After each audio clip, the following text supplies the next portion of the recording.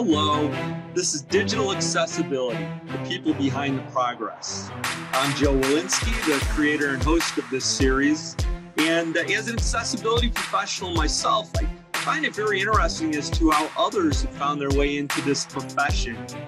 So let's meet one of those people right now and hear about their journey.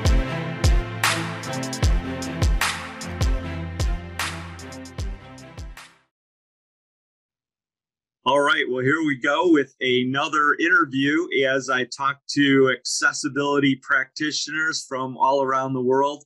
And today I'm pleased to be talking with Jennison Asuncion. Hello, Jennison. How are you today? Hey there, Joe. I'm doing well, and thank you for the invitation. Well, I'm talking from my home office on Vashon Island in Washington, which is near Blink Seattle headquarters in Seattle. And where are you talking to us from? I am zooming in from Sunnyvale, California. Closest large city is San Jose. I'm about 40 miles south of San Francisco, right in the heart of Silicon Valley. Well, I think the one time I had an opportunity to meet you was in San Francisco with the Bay Area Accessibility Meetup group. Absolutely. Was at Blink's offices there in San Francisco. Absolutely. It seems like forever because of the pandemic. Everything seems to have, there was pre-pandemic and now. But yeah, absolutely. It's been a while, but like I said, I'm really happy that you asked me onto your podcast. Yeah, well, so much has changed, and I want to talk about the meetup group that you're involved with, and also your the Global Accessibility Initiative Day. But why don't we just start with you, kind of talking about your day-to-day work? What types of things are you involved with now? Sure. So I am head of accessibility engineering evangelism at LinkedIn. And in my day-to-day, one of my primary responsibilities is I own training and education for all of our product engineers across web, iOS, and Android.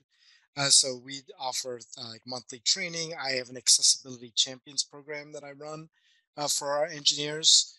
So that's one piece of it. The other piece is day-to-day on-call support. So I have someone who works for me who actually does all the training and then also takes care of questions that come through our Slack channels.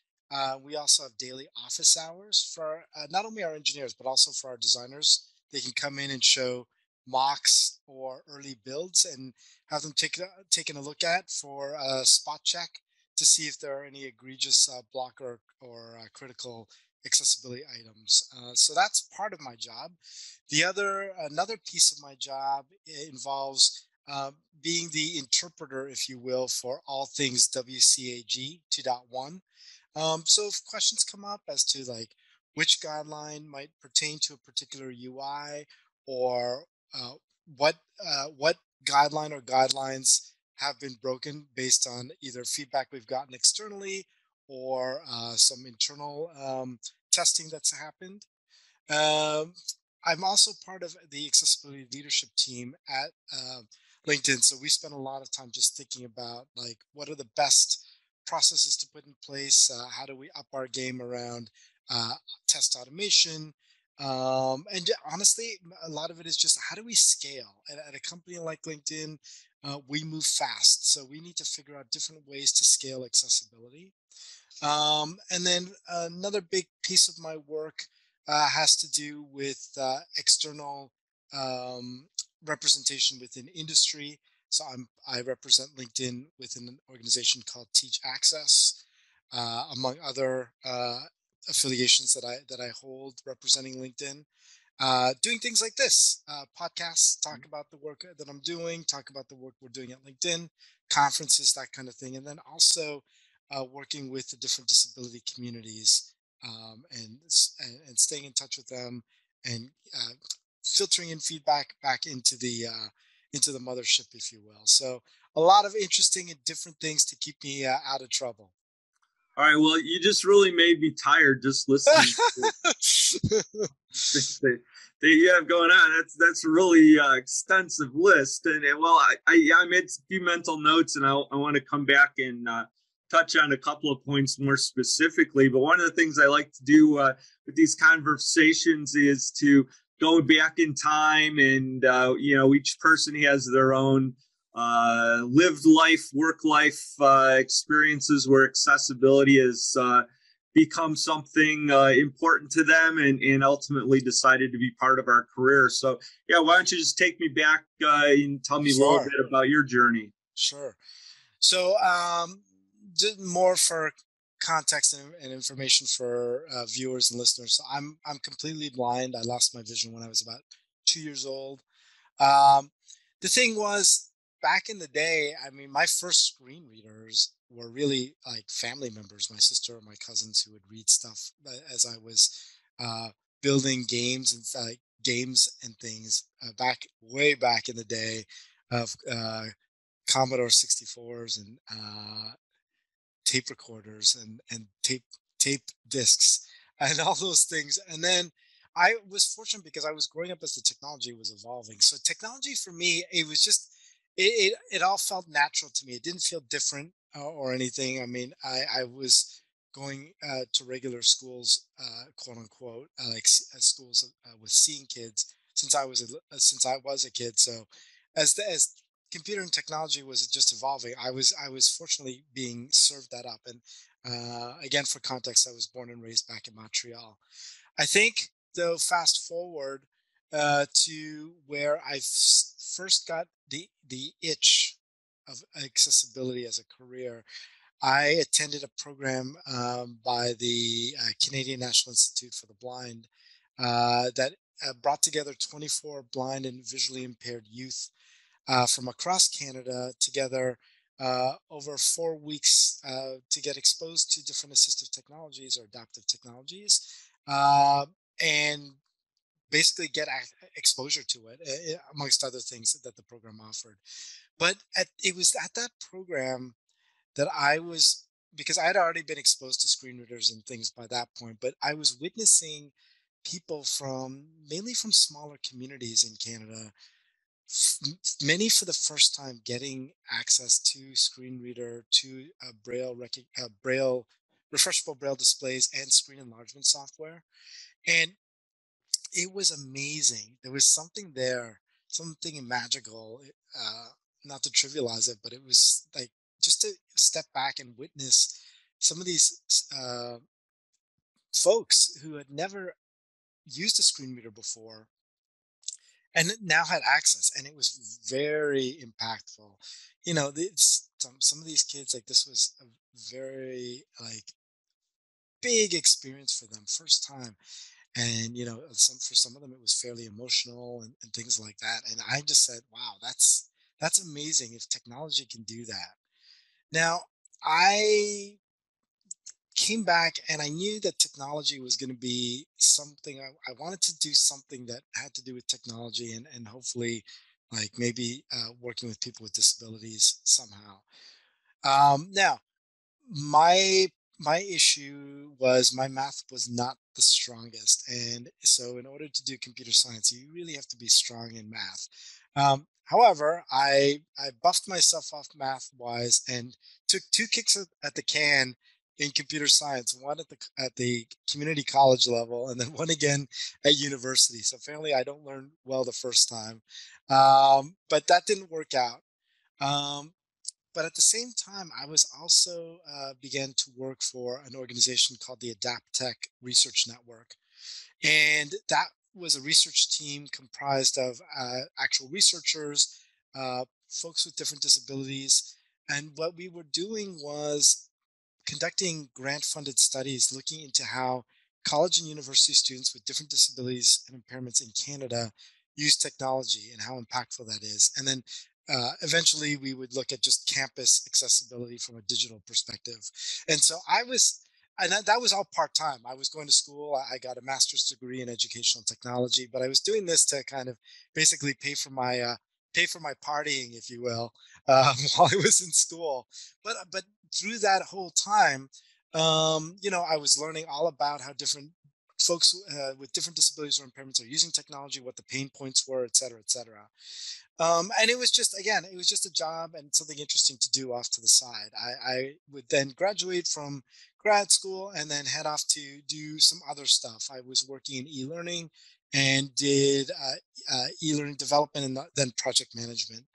But then in 2006, I decided to quit my job and figure out what I wanted to really do. I think, truthfully, I was burned out a little bit after being a project manager for about 5.5 years, and I wanted to see what else was out there. And it was at that point in 2006, in the summertime, friends of mine were saying to me, well, why don't you consider doing accessibility? I mean, you're already doing stuff in it. Like, why don't you just do it? And, for me, I had to think about that because I was like, well, it just seemed too easy for me to slip into something like that because I was blind and I didn't want to be pigeonholed or anything. But then I look back at the fact that I had a really good opportunity to do some other things beforehand, project management and e-learning development. I'm like, I think it's time now to do something where I think um, will have the most impact. So again, my problem was I didn't have any background in QA or anything like that. So when I started applying for accessibility roles back in Toronto, um, it was tough because when I was interviewed, they'd be like, talk to me about your QA, this and that. And I was like, I don't have any of this. And I certainly didn't have a coding background, although in my stints in computer science, I did learn programming and stuff, but it wasn't web. It was more mainframe stuff. And so I was like, okay, maybe this isn't going to work out. But by hook or by crook, my resume ended up at the desk of the manager of the IT accessibility team at Canada's largest bank, which is Royal Bank of Canada. And he called me in for an interview, which I thought was only going to be like an hour. Turned it out to be about a 2 hour conversation. I missed a haircut, but we really had a great conversation, and he gave me my first chance. His name was Richard Aubrey, and he gave me my first chance, and he invited me to join the team. And I spent from December of 2006 till what was it, October of 2013, over at the Royal Bank of Canada, and that's where I really cut my teeth and learned everything. I learned, I got exposed to the world of web development and spent a lot of time with web developers. Spent a lot of time with UX and designers at all lines of business within the bank, sitting with them and getting comfortable talking more technically, as well as just understanding the code um, enough to be able to explain in a technical and a succinct way the types of behaviors that were expected, and then sitting with UX and design folks, and they would describe to me, what the interaction was, and then I would probe them on what they were doing for color contrast and what they were doing for keyboard interactions, things like that. And during that time, I also built out the accessibility procurement accessibility program, but a lot of that time was spent consulting with uh, my team that I was on. We saw over 200 projects a year. And so there was a lot of different types of web stuff. And even because it's a bank, we have older technology. So there were green screen things. And then as I was getting to the end of my tenure at RBC, they were just starting to dig into iOS. So I got that early exposure. So that was really me going to school in accessibility and really getting thrown in, and not only learning the technical pieces, but also the important. I was able to apply the people skills that I learned as a project manager. I will always say that the work I did beforehand did not go to waste, because all of those skills, negotiation skills, relationship skills, difficult conversations, all of those things that I learned as a project manager have stood me well throughout. I mean, those are the things that they don't teach you in Accessibility 101. Are those soft skills that are really so critical if you're going to be having conversations, because you can't just like beat your hand on the table and say make this accessible.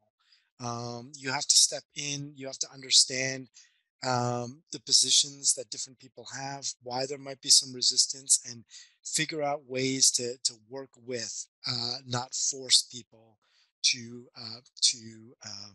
make things accessible. So I'll finish my story by saying that in 2013, I Wait, before you was go, no, let me jump in because no, you've already covered a whole lot of stuff, and yeah. I've been No, having questions from the start here. So go for it. let me Go just go for it. back a little bit. Yeah, One of the things that I think is interesting, where you talked about how you got into the project management, phase for, I think you said 5 years or six hmm years, something hmm like that. hmm If for a person like yourself who's blind from a young age, often it's difficult to get into positions where you're doing that kind of work, just because tools and processes, in many yeah, organizations aren't set up to be able to participate fully, collaborate fully. And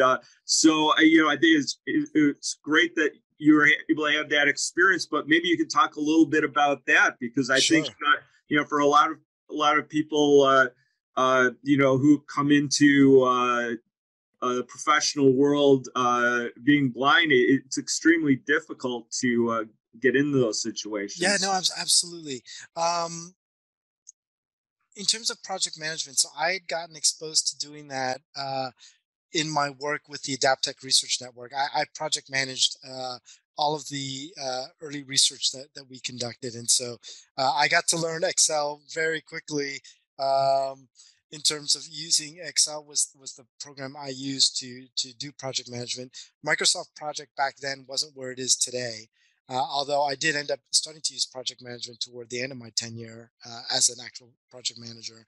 But so I'd already had some of that exposure and skill set that I built up while I was in going to school. So when I became a project manager, when they built that role out, and I did it, it was kind of like old hat. And the running joke I have about project management is it's a lot of it is about herding cats, because you're basically making sure everyone is on time, with their deliverables and things like that. And my job was to track those things. So, it was a little bit of a hassling job, hassling people, haranguing people, finding out where they were, and for me to unblock them if they were blocked, and to identify risks or issues that might pop up that might impact the project plans, and things like that.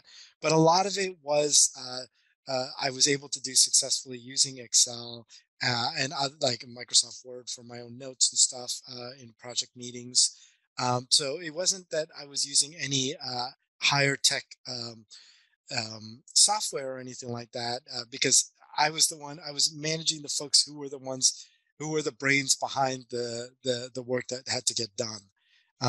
So yeah, and like I said, that what that did teach me though, as a project manager, was those things like managing a project, and what are some of the things that weigh on timelines and things like that. So when I now in my current role, I have a better appreciation for what I'm sitting down with a project manager going. So you're going to have to add accessibility into your timelines and such. I tell them, like, I know that this might be a challenge in the beginning because I've been a project manager, so I know what that's like. So you get this automatic kinship with when I'm talking with current project managers to say, I've been there, done that. Let's work together to figure out how to make this work. Well, it sounds like then all that experience really worked well coming into the bank situation, because QA testing tends to be one of the first places people start working. Just especially with with having being blind from an early age like you were, that's kind of a natural place to start. But it sounds like you jumped right into doing a lot of program building and that type of thing. Yes, I was very fortunate that I was, and all credit to my managers who, excuse me, who clearly saw past the fact that I had a disability, and treated me like everyone else, and gave me the opportunity to get exposed to stuff like project management. I didn't even know then that that would end up coming in handy later. And to your point around, coming into accessibility, I did not start off doing QA testing. I ended up getting thrown right into things, and starting to work directly with projects and doing more consulting work, and like I said, talking more to the designers and to the developers and stuff right away. Now, did that mean I didn't do my share of checking? Did people not ask me, "Hey, can you just check the accessibility of this or that?" No, absolutely. I still did some of that, but my more of my job was more on the consulting side of the house, and that when I moved into accessibility. Well, then kind of that brings us. So then does that bring us next to your work with LinkedIn? Is that your next? Sure. Yeah, absolutely. So here I was. I was trucking along at RBC, minding my own business, and in 2012, I had the opportunity to travel to San Francisco on my way to the CSUN conference in LA. And I had reached out to LinkedIn because I'd been a big LinkedIn user starting in 2006. And it was more just emailing them to say, hey, I'm a user. And, if you folks would be interested in seeing how someone who uses a screen reader uses LinkedIn, I'd be happy to stop by. I'm going to be in the Bay Area. I had no agenda or no eye on ever going to work at LinkedIn. I was being kept very happy at the bank. This is strictly just to do this stuff. I had already had the experience of going to other companies in the Toronto area to do what I call the accessibility talk. So this wasn't new to me. But I had been, like I said, I'd been a LinkedIn user since 2006, and I had actually had a situation where I had flagged an accessibility issue to them, and they were really fast at contacting me and finding a workaround. This was back in 2011 or 2012 as well. So I had already started a relationship with them. But anyway, so I went and visited, did an hour, walked through LinkedIn, and people asked questions and all that kind of stuff. And I went home, didn't think anything of it. I ended up going for a subsequent visit again when I was back in California, and then went home. But then in 2013, I got a message actually on my birthday, over Facebook, of all things.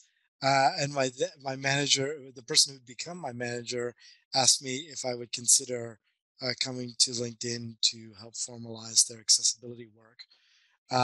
So I was like, wow, this is a bit nuts. I mean, I don't have a degree in engineering, and here I am potentially headed off to Silicon Valley. And fast forward to November 2013, and so I started on November 11th. So I've celebrated my 8th anniversary with LinkedIn a couple of weeks ago. I came to work at LinkedIn, and I started off as a program manager. I then became an engineering manager when I built and was the first manager of the accessibility engineering team. I did that for 3 years, and then I switched over to my current role, which is head of accessibility engineering evangelism. So those are the cliff notes. All right. Well, it's definitely a great resume of experience. I want to talk about your community building work, because you're definitely deeply involved in that. I had already mentioned the Bay Area Accessibility Group, which, by the way, whereas a lot of groups, in the olden days when we were doing physical meetings would tend to be, relatively local, but in the online time, you've been able to do a lot of events that are cast pretty widely. And then there's Global Accessibility Day, which is just a wonderful event. Maybe talk about Sure. that day, how that originated Yeah. and what people can expect from that. I know we as Blink participated Yes. in that this year as well. Yeah. So I'll talk about GAD, Global Accessibility Awareness Day, just by way of background. So outside of my work that I was doing at RBC, we're talking like 2011, 2020, yeah, 20, 2010 to 2012. Okay, we'll put some timelines around that. I was in that period of time. I was looking for ways to make the practice of digital accessibility something that was approachable or accessible to your everyday designer or developer. I was fascinated about finding ways to make that more interesting and something that people would get excited about and want to learn about. So in 2009, I ended up attending something called Accessibility Camp DC, and it was an amazing event. It was on a Saturday. Um, and it was like a bunch of people who didn't know each other got together at this library, and we formed like we basically built a schedule around accessibility topics, and there were sessions. It was pretty chaotic in the beginning, but it became fairly organized. This whole bar camp movement apparently was a thing. I had just never been clued into it, but at the end of that day I was like, wow, this is amazing. I need to bring this something like this to Toronto. So in 2010 I ended up hooking up with a bunch of folks in Boston, and we ran something similar in the Boston area, Boston Accessibility Camp. And then in 2011, I ran one of these in Toronto. And thanks to the folks at OCAD University and Yuta Treviranus and her team, I was able to do that in Toronto. It wasn't as chaotic as the one in DC. I mean, people had to sign up, and we put topics ahead of time and things. But I was able to still fill a room of like 200 people, and we had different sessions and different breakouts, and fed them pizza, and people were just excited and learning about accessibility. So I continued to run accessibility camp for the rest of the time I was in Toronto. But then uh, 2012, or excuse me, 2011, I it was like November of 2011. I was uncharacteristically at home on a Saturday evening, and I was trolling Twitter as one does. And I came upon this well, I would learn later, it was an automatically generated tweet. And it said something like, new blog post by Joe Devon, accessibility must go mainstream now. And I was like, whoa, what is this? And so I activated the link and went to this blog post. And I read this blog post by someone who I didn't know named Joe Devon, who is this web developer in Los Angeles, who basically was ranting. And he was talking about how, um, developers know nothing about accessibility. They don't know what a screen reader is. And ultimately, we need to have a day, some sort of global day where people learn about screen readers and accessibility. I went, wow, this is perfect. Like this is totally like along the lines of what I was interested in doing anyway. So I posted to his blog, and the rest is kind of history because we then met by phone. And I have to say that Joe and I are the two people who should not have been involved in building something like this, because we were both overly committed as it was. Joe was heavily invested in his network in startups and things out in the Silicon Beach or the Santa Monica area, and I was busy. I had my Adaptec Research Network work that I was doing. I had my day job at the bank. I was running accessibility camp. I'd started up a meetup in Toronto by 20 when did we start in 2012. So I was fairly busy too, but we decided that this was something interesting to try at least. And so we said, okay, let's choose a day. So May 9th. Okay. And then let's just each of us contact our contacts and see what we could do. And so in 2012, we launched GAD, or Global Accessibility Awareness Day, simply based on us individually contacting people in different cities and saying, hey, would you be willing to do this? We also like posted things to social media. which was still fairly early, like in the day social media was, but we still did it. And there we started. And GAD started Australia, India. We had stuff in Wales, in the US, and I know I'm missing countries. But those are some of the big ones. Canada, of course. I ran our first event, which was the launch event for the A11Y Toronto Accessibility and Inclusive Design Meetup Group. Um, so yeah, so that's how it all started, just from a tweet that I responded to in a blog post, and then Joe and I just ran with it, and here we are. Yeah, yeah, just for people that may not be familiar with global days, there are a lot of disciplines within the tech industry that have kind of picked one day a year to celebrate that particular practice, and so you kind of set that one up for this event, and it then creates an opportunity for people to start they host their own events Absolutely, around the absolutely. world. So the point is, it's more or less decentralized. The idea is for people all around the world to get involved, host their own events, Yep. and then you provide a portal that kind of gives the overall agenda of what's available going on that period. Absolutely, yeah. So if folks go to globalaccessibilityawarenessday.org, right now we're accepting events for next year, and Global Accessibility Awareness Day, from our early days where we just chose a random date, we have now standardized on the third Thursday of May is when GAD happens. And if I could just real quick, this year was our 10th running of GAD. Can't believe it. But the one thing that Joe and I did is we launched this year the GAD Foundation, which basically brings year-round energy to what GAD started. And the mission of the GAD Foundation is to disrupt the culture of digital product and technology development to include accessibility as a core requirement. And that's a bit of a mouthful, but essentially, we're tired of people saying like, "Oh yeah, of course we're thinking about accessibility, and then yeah, we're gonna add accessibility, and we are gonna disrupt the culture to make sure that accessibility becomes that first class citizen, alongside things like security and privacy, and it just becomes an everyday piece of how people develop digital products and technology." Is it going to happen overnight? Absolutely not. We're very aware of it, but we're going to use the momentum of GAD and all of the connections and things that we've made over the years through that.